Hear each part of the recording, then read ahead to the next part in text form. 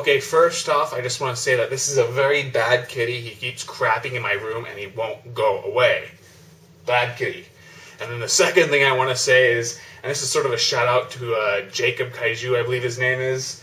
This was the shirt I was wearing last week. No, it is not spittle. It is part of the design. So now that I got that out of the way, here, you can watch that. I'm reviewing That's My Boy, which stars Adam Sandler and Andy Samberg. Now, what is my opinion on these people? Well, first off with Andy Samberg, because he's more simple. I just started rewatching SNL again in the last 3 or 4 months, and I think he's pretty funny on that. I like his SNL digital shorts, but his only movie that I'm aware of is Hot Rod, which I just thought was I thought it had its moments, but it wasn't laugh out loud funny, so I have an open mind with him, but I wouldn't necessarily call myself a fan in terms of his movies anyway. Adam Sandler is a bit more complex. I'm somewhere in between indifferent and casual fan.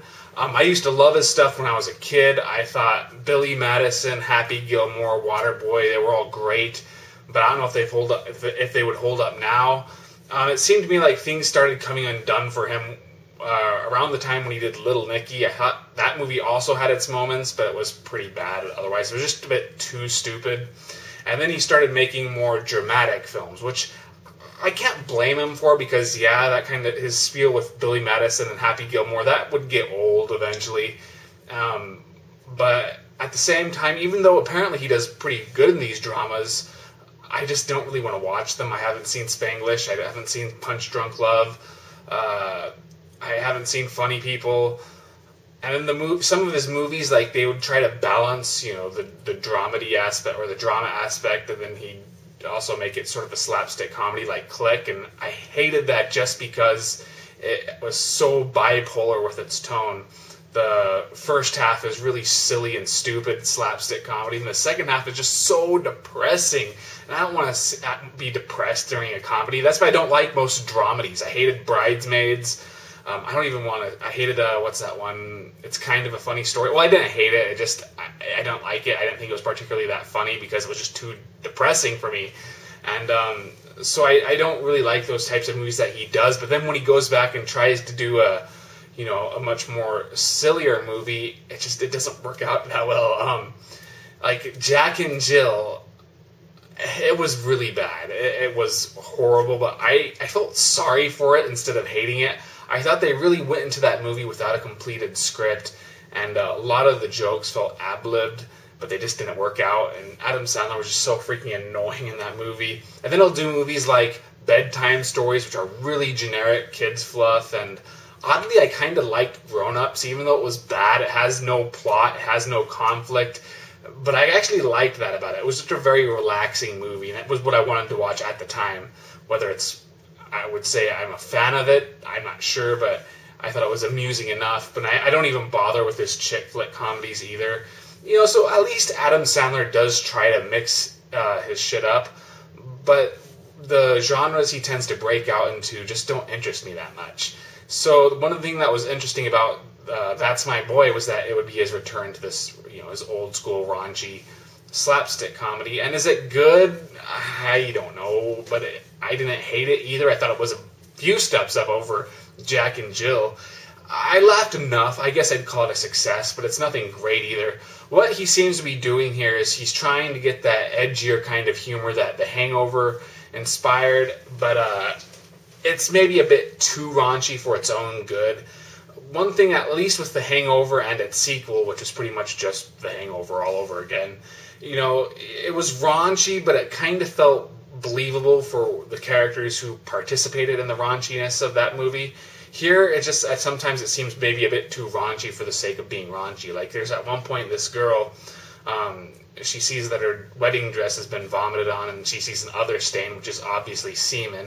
And for some reason, she decides she's going to lick the semen stain to confirm if it is semen or not. And who would do that? That just felt so out of place with that character. I would understand that maybe if she was, that weird character from The Hangover played by Zach Galifianakis or whatever his name is. Okay, that's the type of thing I'd see him doing, but she was relatively, well, I don't want to go too far with it when saying normal, but she didn't strike me as the type of person who would do that sort of thing.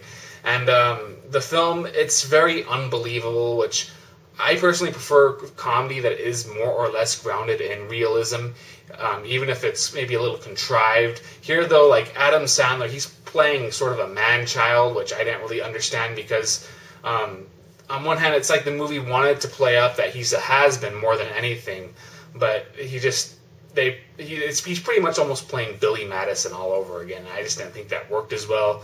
But at the same time, I think what really made this movie work more than not is the supporting characters made me laugh a lot. I thought the supporting cast was really good. I liked the cameos.